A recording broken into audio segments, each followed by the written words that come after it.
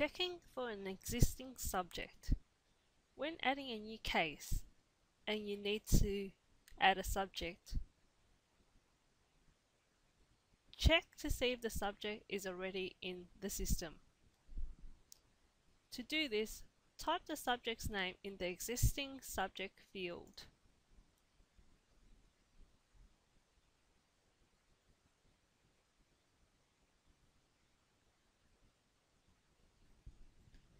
If the subject's name appears, then the subject is already in the system.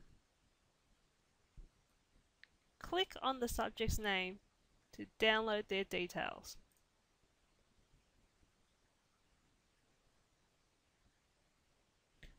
Then click on Update Subject.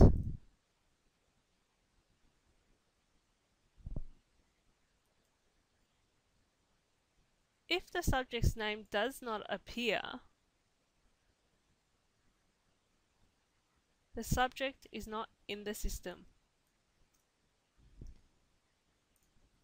If the subject is not in the system, add the subject's details in the fields provided. Then click on Update Subject.